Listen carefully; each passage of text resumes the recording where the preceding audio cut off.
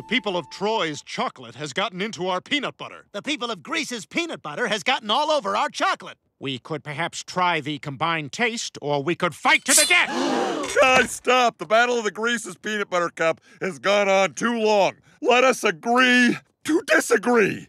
Huh. What a pleasantly de-escalating phrase that I'm just now hearing for the first time.